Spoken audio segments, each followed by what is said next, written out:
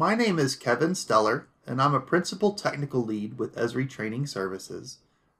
And today I want to talk to you about the editing environment settings in ArcGIS Pro.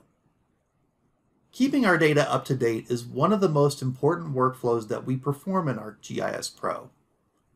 However, all of us edit a little bit differently, so it's important to understand how to adjust those editing environment settings in ArcGIS Pro. To access those settings, we can either go to the Project tab, and then down to Options, and then under Application, click Editing, and this will show our settings. The other option is from the Edit tab. In this lower right-hand corner in the Manage Edits group, we have a launcher. And this launcher will launch those same settings. So in our settings, there are several different sections. And the first of these sections is the General section. So under General, we can change how ArcGIS Pro behaves when we are working with attributes. So we can enforce our attribute validation. We can warn on a subtype change, so if we have subtypes in our data and we change that, we'll get a warning. If we have uncommitted attribute edits from our attributes pane and we change tools, we can either choose to get prompted to apply those changes. We can have Pro automatically apply them or discard them. I like to have these automatically apply, that way I don't lose my attribute changes.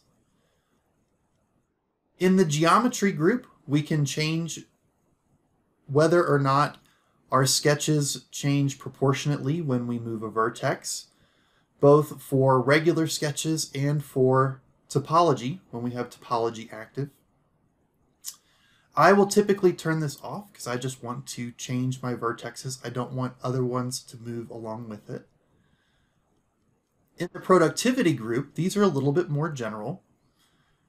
We can choose to turn off, show the feature symbology when we're sketching. So if we are creating a feature and we do not want to see the symbology, we can turn this off. So sometimes I will turn this off or keep this on, depends on what I am digitizing. The one thing I do like to turn off is enabling the double click as a shortcut to finish. So when I digitize, I don't want to accidentally click too fast and accidentally finish a sketch before I want to. So I turn this off so that I have to use F2 or the contextual menu to finish the sketch or the editing toolbar to finish the sketch.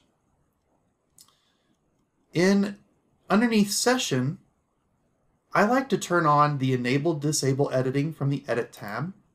This will make a button appear on the ribbon that will allow me to enable or disable the editing functionality.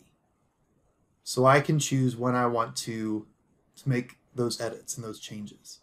I also like to automatically get prompted to save my edits, and I usually do this on a time interval of about 15 minutes.